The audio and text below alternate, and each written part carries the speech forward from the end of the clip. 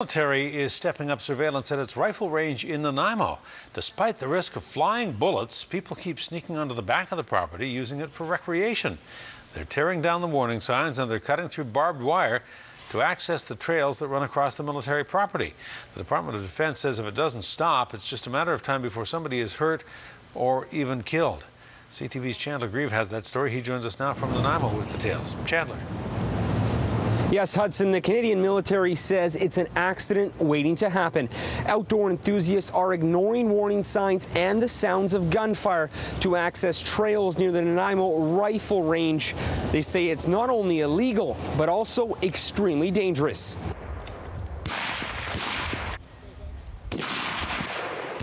Rangers from the Canadian military take dead aim, their accuracy dead on. But there is the occasional miss, and that's exactly why the military says the forest and trails behind the bullseye are closed off to the public. Our primary concern is with public safety. The Nanaimo Range is a restricted access military training area where live ammunition is used.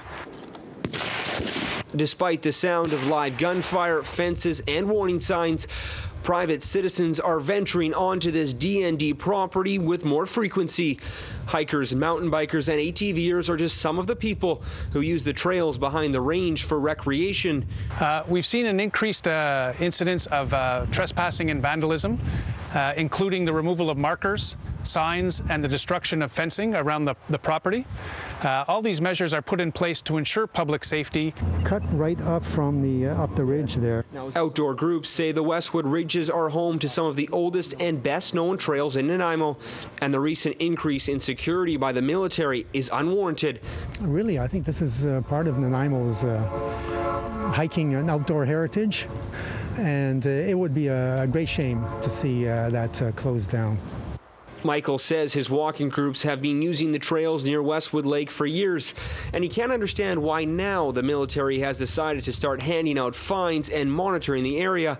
The military says it's simply a matter of safety. Safety is the #1 priority, that no training is worth the loss of life or serious injury, and that's why we're looking for and asking people to change their behaviors when it comes to trespassing. People would access those trails. Nanaimo's Land Trust thinks both groups can find a way to utilize the property.